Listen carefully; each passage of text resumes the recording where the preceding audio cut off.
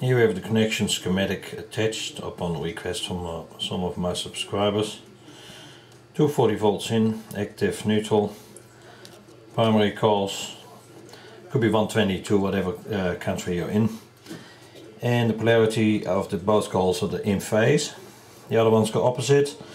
Usually the HV winding on an MOT is one comes out, the other one is spot welded to the steel framing. So basically you jumper these two together from the steel frame to the steel frame, opposite way. 2200 volts, 2200 volts, you summate them up and you get 4400 volts. If you got floating terminals, yeah, you may have to swap the wires around on one of these two. So you need to make the secondary, the HV coils, as an additive, so they both add up, they're out of phase, and the primary coils are in phase. Yeah, so it should work. 4400 volts, the draws about 20 ampere from the mains, as you can see on the ammeter. So I'll attach this video now, and yeah, hopefully you guys can work it, but play it safe, always unplug after the experiment. Event 2.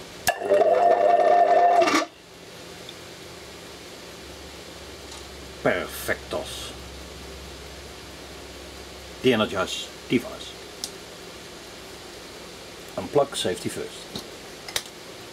27K mineral oil.